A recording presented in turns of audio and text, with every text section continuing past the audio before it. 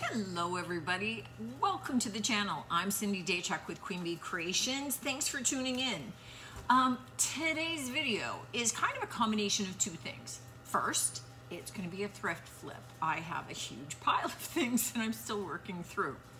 The second piece is that I want to give you an idea of, we're just going to use one transfer and we're using Milo's pages. So this is a transfer where, he had put together a lot of these kind of compendium pages, right? So the page that's all kind of fungi, that is all different mushrooms and different botanicals, and this one is fruits, and this one is insects, and this one's butterflies. This is sort of fish, sea life, and eggs. And so he put together almost like these scientific pages. Many of them have on the bottom the words of identification, right? What the names of the items are. And I have loved these forever. So I was beyond excited when IOD came out with them in a transfer form.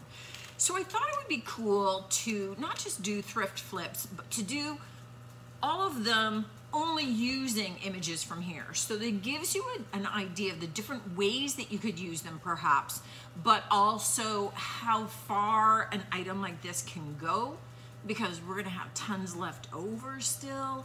And I'm gonna do 6 different flips, I think I counted 6. 1, 2, 3, 4, 5, 6.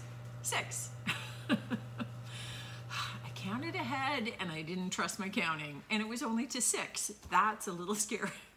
So let me show you the items, because there's going to be a lot of just behind the scenes painting that needs to get done on some of these. So I'm going to put the transfer off to the side somewhere. Okay, so the first thing, because it's sitting out in front and I need to move it, is I thrifted this huge tray. I love that it's got spoons. It's got spoons as the handles. So it's kind of old and grungy, it's stained, it's beat up. I'm gonna try sanding it first. So I wanna sand it, get all the crud off of it, and see what it looks like. So I don't know until I do that whether I'm leaving it natural, whether I'm going to paint it, whether I'm staining it. I have no idea. We have to unmask it first. So I will be trying,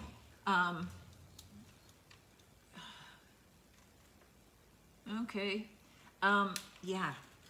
I was gonna say, I will be trying to remove these. I'm not sure how well that's going to go, because as much as they're sort of screws, they're stripped. There's no top to them. So I'm not sure I'm going to be able to get them off easily. If I can get them off, I'm going to get them off, because it would make my sanding life easier. If I can't, then I can't. And that's just life. So we're going to be doing this. I'm going to sand it. The second thing is this. Now, it looks super cute as it is. It's heavy as heck. It's got 2 divisions. It's got the raised scroll work up here. It looks awesome. But it actually has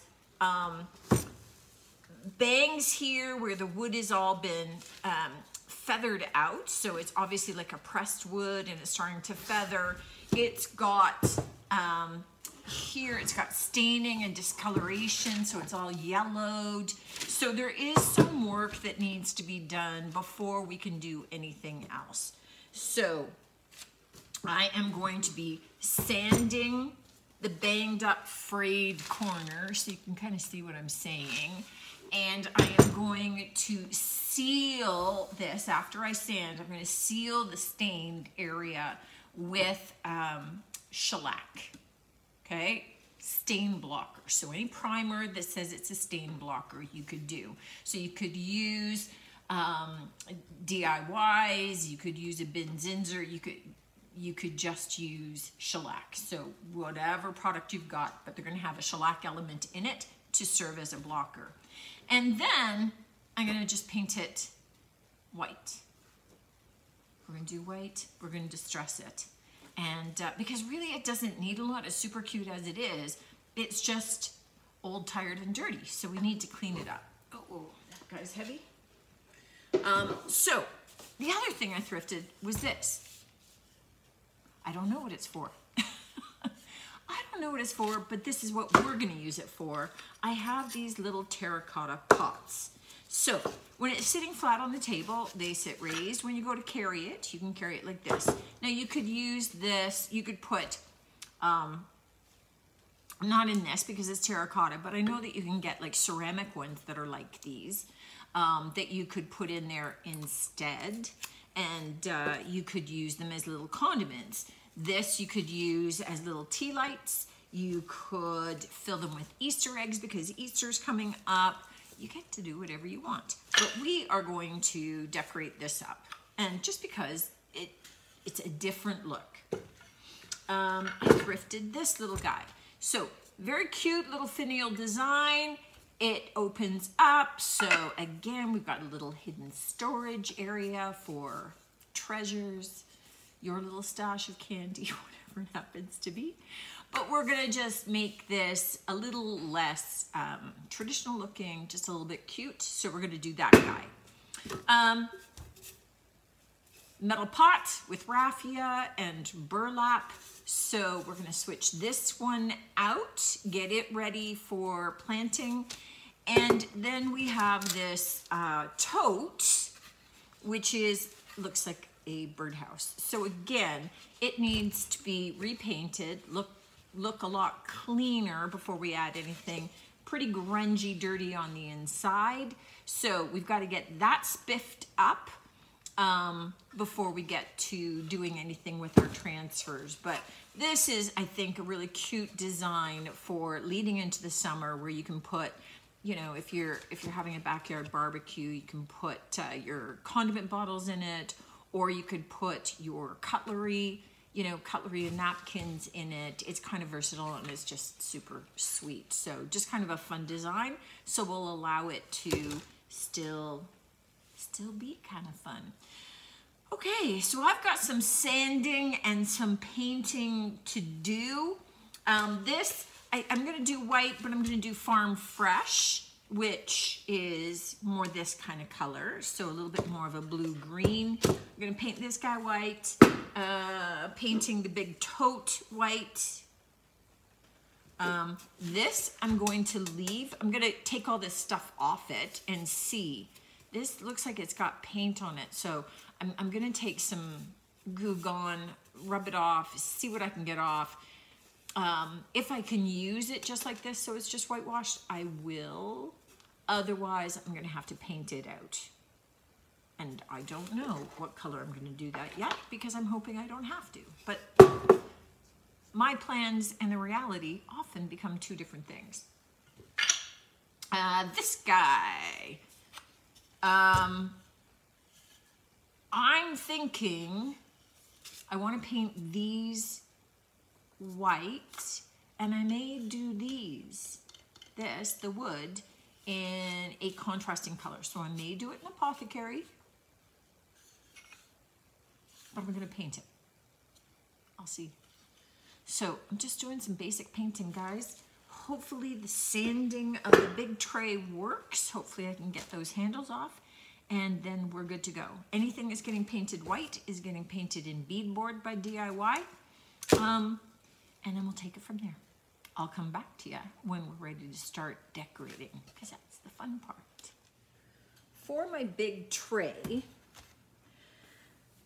I sanded a lot of the color off, but I left some of the dark color because I think it's gonna look kind of cool. And we're going for a bit of a weathered look anyway. So what I've decided that I'm gonna do, and let me just reach for a brush, is I'm gonna take Old and Gray, which is kind of like a barnwood patina from DIY. And I'm kind of at the very bottom of this. So I am gonna add a little bit of water and mix that in. Oh, I better just stir it because I don't think that I have I don't think that that lid's gonna close really tight and I'll end up wearing it. All right. Okay, so because it's water-based, I can just add water to it. And this is actually this is a sealer. Let me do this so that you guys can see it best. So this is a sealer as well. So you can use it as a top coat, you can use it as a stain. And it's just going to give kind of this grayed out patina to my board. And because this wood is so dry, you know, a lot of times you add this on and then wipe it away. This wood is just gonna suck it up. So that was part of the reason that I wanted to add some water anyway, was just because I didn't have very much. And so I was just gonna make it go a little bit further. But mostly, you know, this wood is just gonna love getting some of this on, but you can see the difference that it's gonna make. And this is gonna give probably a better surface for us to be attaching our transfers to. So I'm gonna get this added on to all of my edges and let it dry, and then we'll be ready, I think, to see how well our transfers attach onto this. For our large tote here, what I decided to do, I mean, I did the sanding of the edges and I sealed over a lot of the yellow spots, and rather than just painting it white, I decided to let it chip back to the white. So I have mixed up some milk paint, and this is usually the mix is about 50% water to 50% paint. You can make it a little thicker if you need. You can make it thinner if you just want to stain. But this is about 50-50. I like using warm or hottish water. And I like to add my milk paint to the water, stir it all up, let it sit for about 15 minutes, stir it some more. It just tends to let the milk solids kind of absorb more of the moisture, and you know, if it thickens up too much, add a little bit more water. This is a mix of, I just used colors that I had on the shelf. So this is some Pantry Door and some Sweetie Jane. And I like that color, and I have used it before. So I am just going to get a couple of coats on here and then see what kind of chipping we get happening on this one. Some of our projects are still drying, like our milk paint, and I'm going to want that to sit overnight just to let the chippy take place. This bucket, I tried using Goo Gone on it. I tried washing it down with soap and water. Couldn't get all of the stick gone. So then I tried taking Paint Blue, which is from the all-in-one line from DIY, and dry brushing over. That wasn't sufficient. So what I did do was I just took the Paint Blue and painted from that little rim down, so we got a little bit of a two-tony thing happening, and it's got to dry now. So it's drying. But our golden gray stained wood is now dry, and we'll see how these like to stick onto this. What I am thinking for this, rather than putting one transfer in its entirety there, what I was thinking was to take, let me just see how this is going to look. The fruit and vegetables, and so the vegetables and the fruit.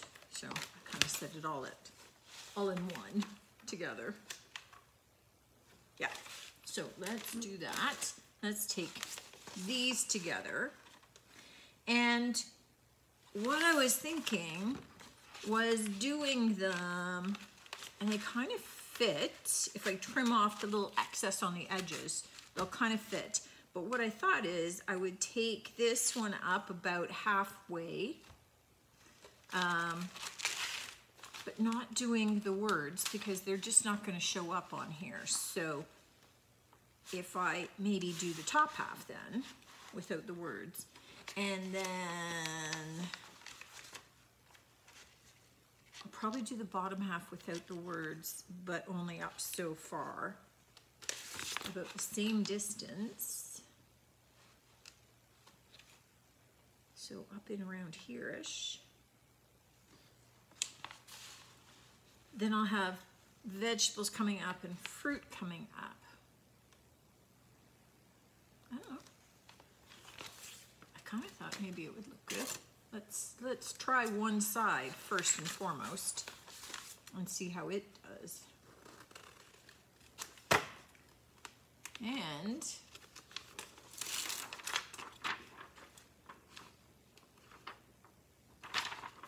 let's see how it sticks.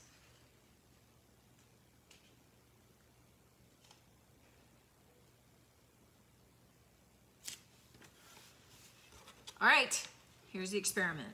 So all that we're doing is that we are rubbing these to release, and what I'm hoping is that that little bit of the old and gray is enough to help give a little bit of stick. Now you can see that it is sticking. It's taking a little bit more muscle than normal, just because this is an uneven surface and it's not slick. But I found that if I started on one edge and I slowly lifted this up and kept rubbing on the edge as I was lifting, then it helped it be able to separate. And there we go. So what I just want to do is I take the backing paper, the shiny side, and I just want to rub over the transfer. So in essence, just burnishing them in. I just want to give an extra little bit of oomph to stick down there. It looks really cool against this worn backing. Look. So just realizing I have some paint on there, so rather than getting more on the back of my tray. So the Malot's pictures are kind of aged and looking, and they look really good against that old weathered barnwood kind of look here. What I'm gonna do is I'm gonna take an equal amount of this one and do the same thing, adding it, and then I'm gonna take a look at if I feel I need something in the middle or not. Okay. I love this. I love how this looks. And again, remember, we have our spoons that are gonna be our little handles, right? I'm gonna put those back on because it's just so cool. So this space in the middle, I wanna fill a little bit, but I don't want it to be visually dominant. I want these to be. So what I thought that I'd do is I have this JRV stencil called Locally Grown. It's got flowers and says Fresh Flower Market. All I want to use is the locally grown part. And this would be maybe easier if I turn it so it's facing me so I get it sort of balanced in here. And what I want to do is just so that, I don't want to get the flowers. I don't want the flowers. So I'm just kind of masking off some of the pieces that I don't want so that I don't get overzealous with my stenciling and stencil too much, too far. But what I am going to use is I thought I'm going to use dark and decrepit. I don't want to use like white or black because it's going to be too stark, and then that's what you're going to see. And I thought that with the dark and decrepit, which is sort of in the brown tones, that would maybe be a little softer so that we can see the lettering, but it doesn't take over. We want the transfer take over. We want it to be seen.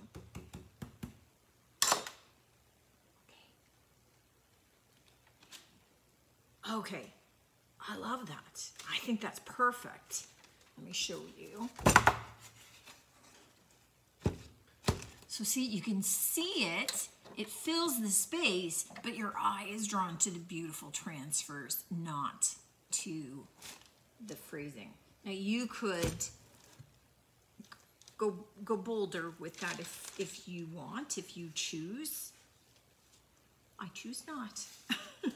So I'm gonna let that dry, and then I am going to seal this, because as much as the Olden Gray is a sealer and the wood is kind of sealed, my transfers are not. And if somebody is using this legitimately as a tray, we're gonna want something that prevents these from just scratching off. So I'm gonna get them sealed with some Big Top from DIY, reattach the hardware, and then this one, this is our first one, is done. For our little birdhouse, I am going to distress this, but I'm going to put the transfers on first and then distress it all together, because I might want the transfers to look a little bit worn, and then I will seal this one. I'm going to use wax to seal this one. Now, it probably comes as no surprise, but I'm using the eggs page for the birdhouse. So I've cut out a couple, and I'm just going to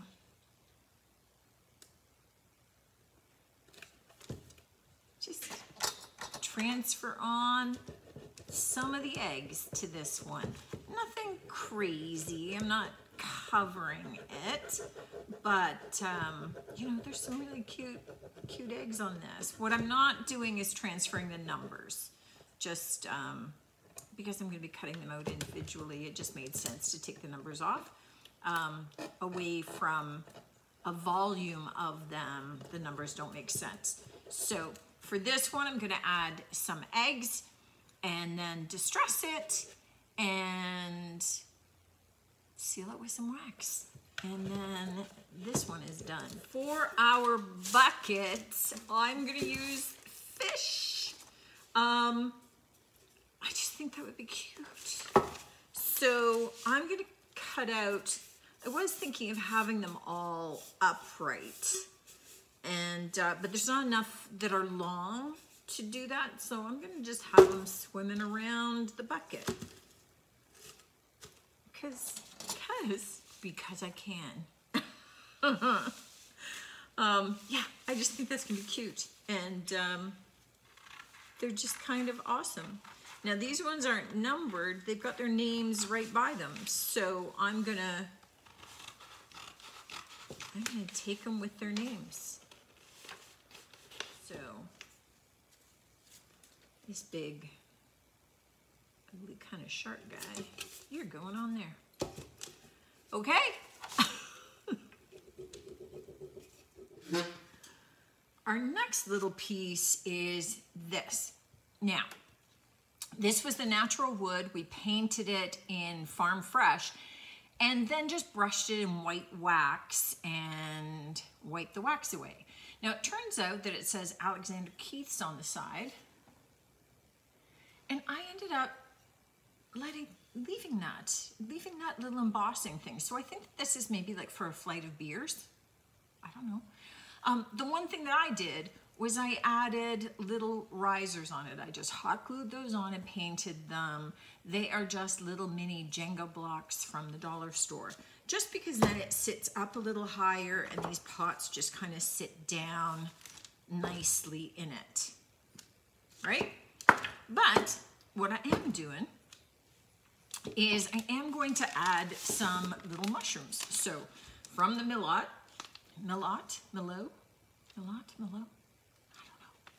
I think more people are saying Merlot.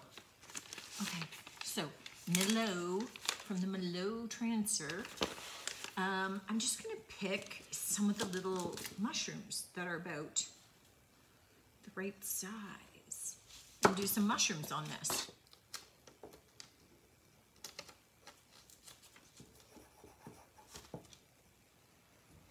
And look how cute that is. So I'm just gonna carry on and get some some mushrooms, some toadstools on each of these little guys, and then they're done. I also have this one. Now it has the lid. The lid is over there drying still. It needed just a little touch up. But this, I wanted to have florals. So we're doing the Mellows floral page on this one. So we're doing a bunch of the different pages. And we're gonna have some florals coming down from the top. We're gonna have some coming from the bottom. Now, because we're on a curved surface, easiest to just kind of put them around the rim and then start trying to work the down, right? Because it's gonna do the curve differently. But this one's gonna come from the top. This one beside it is gonna come upward from the bottom, but we're just gonna do nice little florals around the edge so that it'll have the white base, the white top, and then the florals going around the sides, just to kind of, you know what, brighten it up, give it a little bit more of a springtime appearance rather than just plain stark white. So this is our last of our projects to get finished. So we put on some milk paint out on the outside edges just to contrast with the inside. And if you recall, I did not put any extra bond into the mix in the hopes that I would get some chipping. There's no obvious there's no obvious chipping taking place, but I do want to sand to smooth it out. And what I can expect is when I do that, I will get some chipping. So like little chips that have just come off there and a little bit of distressing taking place. Lots of chipping along that edge. And that's going to give me great contrast. So what I will do is get this sanded, and I can seal it, or I'll probably attach my transfers first and then seal it. So I'm going to get this sanded and then come back. All right, I have the piece sanded and dusted, so I have it wiped down. I'm not going to seal it yet. Oh, sorry, one little piece. Okay. Now it's sanded and dusted down. Okay. I'm not going to seal it yet, just so that I don't get any of this, I'm gonna wax it. So just so I don't get any of the wax where I don't want it, meaning on this kind of plastic plate here, and then my transfers don't stick. So I'm gonna wax it last. What I have done is I've cut out more of the florals from the floral page of the Mellows, and I just tried to get small pieces and some that, I mean, obviously I'll have to cut down some more as needed. And I'm just going to arrange them on both sides of kind of this little partition. It's just sort of, you know, it's got like a little faux, it's kind of glazed, and it's got like a faux pattern on it that looks like it's embossed, but it's really not.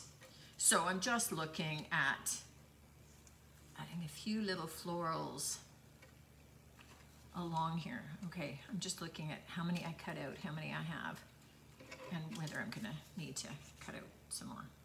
Which way do you go? Okay, you go that way. And I'm going to attach these right onto that faux glass. And these guys are gonna stick so fast, so easy. It's gonna be awesome. We have all of our projects done, and I wanna show them to you. The thing to keep in mind is that the idea with today's video was to just use the one transfer. And as much as I used pieces from different transfers, I have 2 full pages that I didn't even get to. So 6 pages that I used. I have half of the fruit page left, half of the vegetable page left. I have about half of the floral page left. I have about 2/3 of the fish page left. I have 3/4 of the egg page left, and I've done 6 projects with everything. Oh, and I think the mushroom, definitely at least 3/4 of it. So I have probably used maybe 1/4 of the entire packet. So when you're trying to think in terms of the cost of the transfer compared to your projects and how far they'll go, obviously it depends upon the project. Our tray took up more of the transfers than anything else, but it gives you an idea of how you can use them even sparingly. So let's kind of take a quick look. So this little project, you know, I envision for Easter being able to put eggs in it. Other times you could drop in a tea light, and it's very subtle, right? Here we've got our little mushrooms on there, which is very sweet, but they're added decor. You're not seeing them when they're actually nestled in here. But if I want to use this out on maybe a bit of a buffet, I would pop bowls in there so they don't have to sit down in there. They just have to nest in there a little bit so that it keeps them in place. They don't tip over. I would put little condiments, you know, little nuts, little whatever in these, or I'd use little glass dishes. So it's got a lot of flexibility. It's kind of a cute little project. It's gonna sell easily in the shop. We did our fish on our bucket. I like the idea of doing the two-tone. This is kind of the finish that I was after for the whole thing, but we had that glue that just would not go away. In which case the all-in-one covered it just fine. There's no sticky residue, there's no marking on it. And then we did our fish going around the circumference of this, and it just looks super cute. Our little birdhouse tote. We already had the green on the edges, so that when we distressed, we end up getting that two-tone effect on it. And we just put a little bit of the eggs around there to be able to cute it up. But again, it's just a cute little tote. You could put a plant in here and have that. You could use it out on your back patio during the summer for your cutlery or condiments, things like that. So very practical and sweet. This is our finished little floral,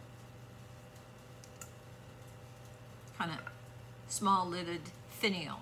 So it's a cute little decorative item. It's definitely lighter and brighter than it was in that dark brown, which many of them are. Took nothing to be able to zhuzh it up a little bit. And it's just super sweet, perfect in some of your vignettes for the spring and the summer season, and really all year, depending upon your decor. So that one's cool. Our big tote. You know, this one needed a little bit of repair, which was mostly a lot of heavy duty sanding in the corners and things. I decided to kind of two-tone it rather than painting everything the same, just so that we had that nice contrast. And again, because it was already painted that sort of creamy, we're able to distress back to that, and it already had the dark black underneath, so we get kind of almost 3 tones coming through. This little plexiglass panel was a little bit tired looking, and just having a little bit of those florals, and we did them on both sides, just kind of perks it up and makes it look a little bit more sweet, right? This is a nice heavy duty tote. Like it's got some heft to it, so that's super cute. And then our tray. So we have our locally grown, but again, done in a dark and decrepit so that it sort of, it says what it needs to, it fills in the space, but it doesn't dominate as if I had stenciled it maybe with a paint might have.